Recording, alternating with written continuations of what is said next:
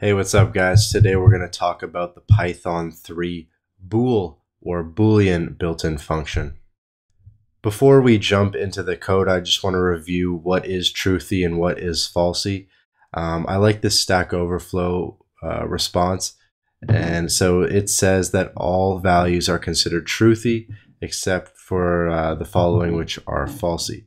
So this is none, false, zero, and basically all the empty containers, empty list, dict, tuple, etc. So let's apply the bool function on a bunch of stuff and see what we get.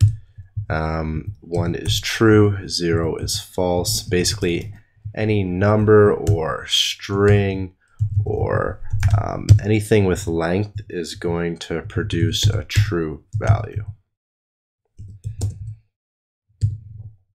Some slightly more complicated gotchas. Say you had, let's say like a list or a container with all falsy values. That's still going to return true because if you say you ran length on this, this is an item that has a length. So again, this isn't an empty container. So even if you did say like a dictionary with an empty string and then the value is false, that has a length of 1, so when we run the boolean on that, that's going to be true as well.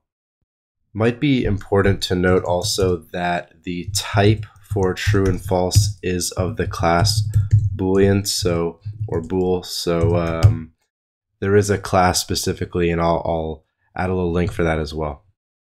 The bool function also lends itself pretty well to expressions. So we can do things like 1 equals 2 is false, 1 equals 1 is true.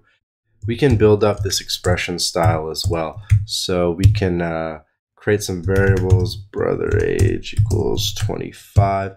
And let's say I wanted to know who is older. I could do my age greater than brother age, and that's going to be true. Of course, you can flip that around to be false. I'd say that just about covers the basics, so thanks for watching.